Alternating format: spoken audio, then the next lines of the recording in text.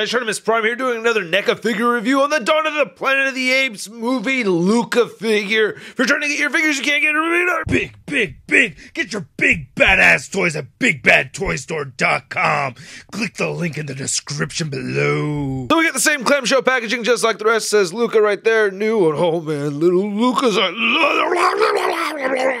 That's the best sandwiches in the world. Alright, anyway, and on the other side over here we have Caesar, which I reviewed, Koba, which I reviewed, and then there's Luca again. Alright, let's get to it and crack this thing open. And here's Luca out of the packaging. A really well done figure. I love the paint sculpt on this thing. Beautiful silverback gorilla over here. I really like the paint coming across all the way to the back. That is really nice. A lot of white paint. Yeah, I think only the males have the silverbacks, right? So Luca is a dude, right? And I like the brown hair right here at the top, and the texturing of the fur and everything is really well done. One thing though is that I did have a little QC issue. This is actually my second copy. NECA graciously sent me another one. I did break the leg on this one, and that was just due to there being extra plastic in the hinge. And I did heat up the figure before I started moving the joints around, as I did with this one over here as well. So make sure you do that, and if it still breaks, you know, contact NECA. Now the figure comes with two head sculpts, and I think both of them are absolutely fantastic. I love the facial expression on this head sculpt right here. The eyes look so well done, man. The paint is just very clean on those eyes.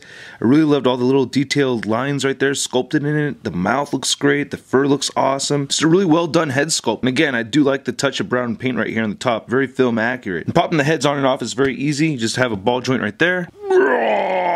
Looking sick. Wow, that is ferocious. This thing will bite your head off, it looks like. Look at those teeth, man. I think NECA did a fantastic... Look, you can even see the texturing on the tongue right there. That is sick.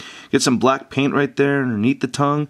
The teeth, the roof of the mouth is sculpted really well. Looks like the teeth are all gritty and everything too. It's tricky to see, but there's beige color variation right there. There's like a molding line right here, but not like how it was on the Caesar figure. I really like how the eyes look on this one too.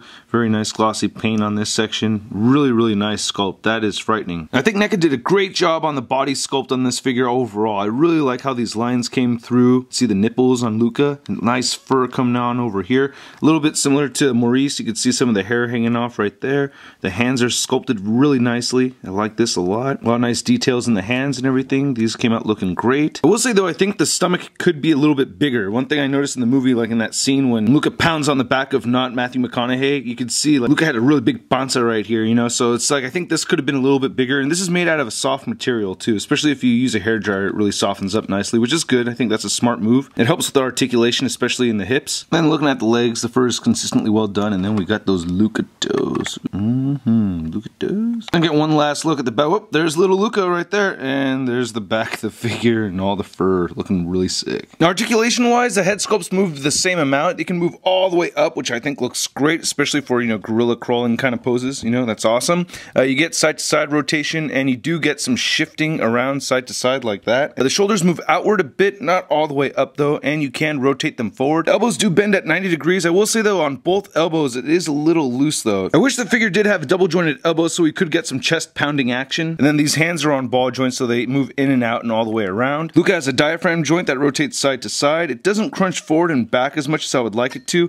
and there's just a little bit of pivot in there, so it's mostly just a rotation joint right there. Then the hips do move outward on this figure, and you can kick them forward. You do get rotation right here up at the top. You get a single jointed knee that bends in just that much, and you can straighten it out that much. And then the ankle can't really move down so much, it moves up a bit, rotates side to side, and you do get ankle pivot. Now Luca stands right at 7 inches tall. And here's Luca compared to the other two figures from the wave. We have Series 2 Caesar and Series 2 Koba. And here's Luca next to the Series 1 Dawn of the Planet of the Apes figure. We have Caesar, Maurice, and Koba right over there. And seeing all four of these together like this just looks sick. For a gorilla comparison, here's Luca compared to the SH Monster Arts King Kong and the Transformers Beast Wars Transmetals Optimus Primal. And of course, here's Luca compared to the Marvel Legends Big Time Letdown Spider-Man. So aside from the QC issue, I really do like the figure a lot. I wish the arm articulation was just a little bit better, but for the most part, I really like the figure. Anyway, I hope you guys liked my video. If you did, please hit that like button, hit the subscribe button right over there. Check out my last review of the Koba figure from Series 2 right over there. And don't forget to add me on Instagram. And also make sure you check out my photo gallery at toynewseye.com. I'll catch you guys later.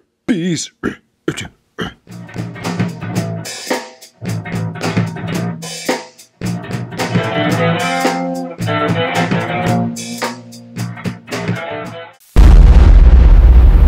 That's crispy. Dawn of the Planet of the Apes, Luca.